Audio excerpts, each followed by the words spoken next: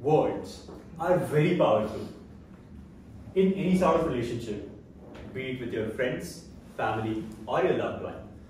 Expressing in words can create magic. I have realized it by doing it. In the last 5 years, on occasions like my parents' anniversary, my last day at college, or Valentine's with my girlfriend, I have expressed my feelings in simple rhyming lines. Rhymes are fun to read to and even more fun to write. It has been very satisfying for me and extremely special for the receiver every time that I've done it.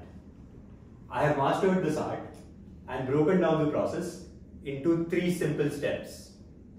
In the next 3 minutes, we'll go through these steps and write a poem now for the occasion you are looking forward to. And hence, I need active participation from all of you. So, are you ready? Yes. Great. Here's step 1. Identify the occasion that you want to write for. So, what is something that you want to write a rhyme for? This class.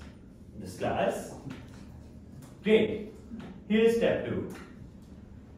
Mention 3 things that you want to convey in the rhyme. So, what do you want to convey in the rhyme for this class? Fun.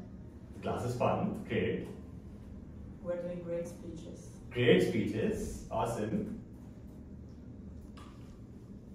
What else? Fun professor. Fun professor. That's true. Fun professor.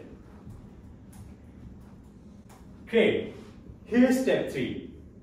We try to write down one sentence which conveys any of these 3 things. So what is one sentence, a shorter one maybe, which conveys any of these 3 things? This class is so much fun. Awesome. This class is so much fun. Now this sentence is very important. What next we'll do is, we'll try to end the next sentence with something which rhymes with fun. The reason it is very important is, it gives us a direction to think in. So what are some rhyming words for fun? Gun. Gun. Sun. Gun. Sun. Run. Run. Fun. Fun. Fun with a B. Bun. Awesome.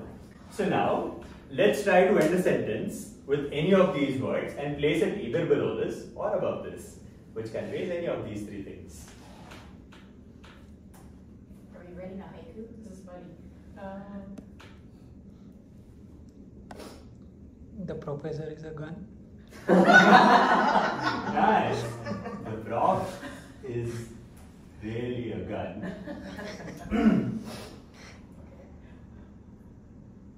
One more. Does it need to rhyme still? Yeah.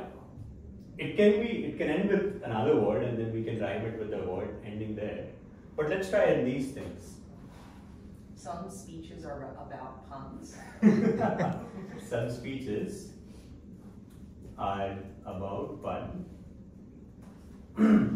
What can we end with? I want to run. This is going to be a major hit. I want to run. Great! This class is so much fun. The professor is really a gun. Some speeches are about fun. I want to run. Yes, it's that simple. The hardest part of the process is starting the process. Once you start to write, words naturally flow. Now imagine if in 3 minutes we can come up with this. If you give yourselves 30 minutes, what can you do with? Of course, it won't be the best poem in the world, but it will always be an honest expression of your feelings.